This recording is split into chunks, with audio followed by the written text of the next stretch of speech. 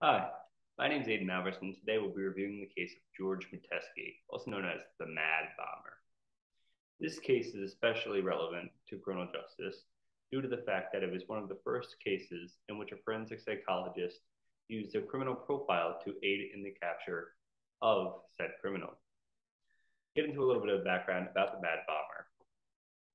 From 1940 to 1956, approximately 16 years, George Metesky claimed to have planted 54 bombs throughout New York City, though only 32 were actually discovered by law enforcement. Of those 32, only 22 detonated. These bombs were often found in various public locations in New York City, oftentimes in phone booths, lockers, and garbage cans. Some notable places in which they were placed include the Grand Central Station, Radio City Music Hall, and the New York City Public Library. Within those 16 years, George Metesky ended up minorly injuring about 24 people, with only 3 major injuries. Photographed to the left are some of Metesky's homemade bombs. They often consisted of a steel pipe packed with gunpowder and rigged with a very simple fuse. I know you're thinking 16 years without catching this guy? How did that happen? Let's get into that. Let's start with the timeline. In 1903, George Metesky is born in Waterbury, Connecticut. Following World War I, he decides to enlist with the U.S. Marine Corps. He joins as an ordnance mechanic, and it's here that he learns how to make bombs. Following his tour with the Marine Corps, he returns back to Connecticut to work at a power plant owned and operated by Consolidated Edison. In the midst of the Depression in 1931, Metesky claims to receive injuries at the power plant. He says that these have resulted in tuberculosis and he can't work anymore.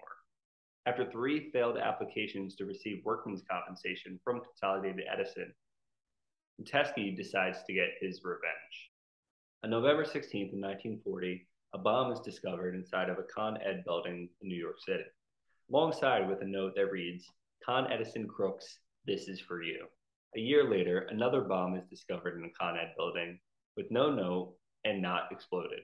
Following the attacks on Pearl Harbor, Metesky sends a letter to NYPD claiming he'll halt his placement of bombs until the duration of World War II is over. His next bomb is not found until March 29th of 1950, again unexploded, but this time in Grand Central Station. However, in the next month, he does find success in the detonation of a bomb, this time in New York City's public library, hidden within a phone booth. Luckily, no one was injured. Metesky then goes on for the next 5 years to plant 30 more bombs and injure in total about 27 people, 3 of them being majorly injured. From 1956 to 1957, the NYPD then instate a citywide manhunt to find the man that calls himself FP. This ultimately leads to the assistance of a forensic psychologist to help determine who FP is. George Metesky was obsessed with the notoriety of being the Mad Bomber. He oftentimes sent letters to the New York City Police Department, as well as various journals and newspapers throughout NYC. To the left, you could see the note in which he wrote to the NYPD, claiming to halt his bombs during the duration of the war. He says his patriotic feelings bring me to decide this. Later, I will bring the Con Edison to justice. They will pay for their dastardly deeds. Those last 2 words are eventually what will bring Metesky to his knees. It is believed that the letters and their corresponding bombs were created to inspire the New York City residents to revolt against Con Edison.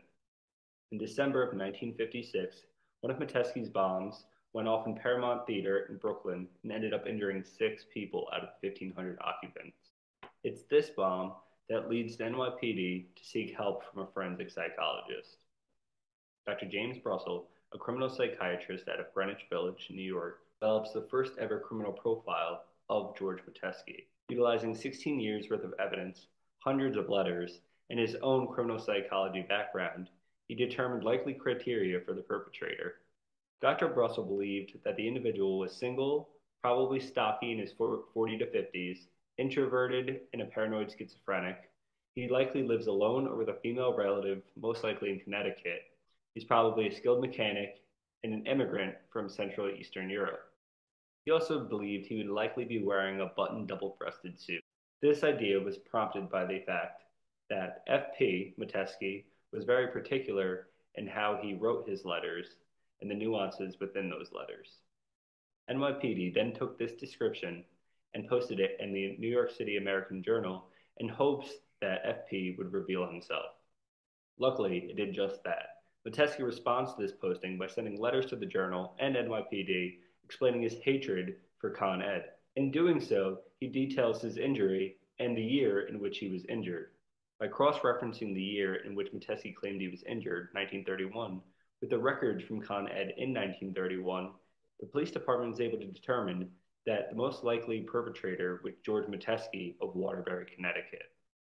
On January 21st, 1957, George Metesky was finally apprehended.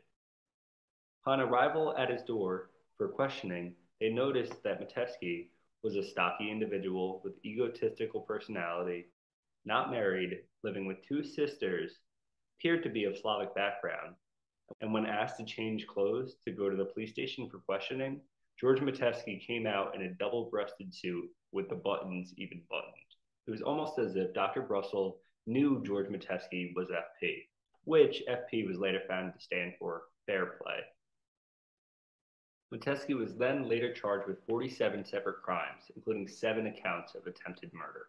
Fortunately, Metesky never stood trial as he was found and diagnosed a paranoid schizophrenic. He then spent 16 years in a psychiatric facility for the criminally insane.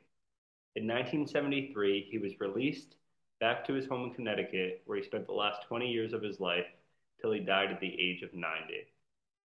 In the end, the description that Dr. Brussel gave in regards to George Metesky turned out to be 100% accurate. At this time, criminal profiling seemed like a progressive way in order to catch criminals. However, Dr. Brussel knew that this will not be the case for everyone.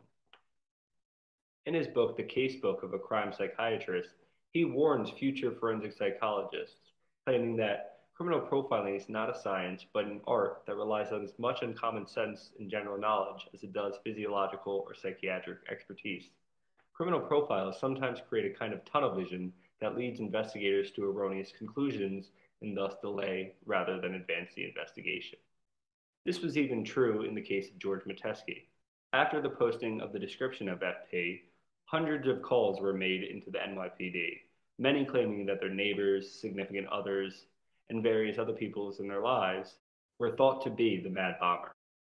Many of these ended up being dead ends, not leading the police to George Metesky, FP himself.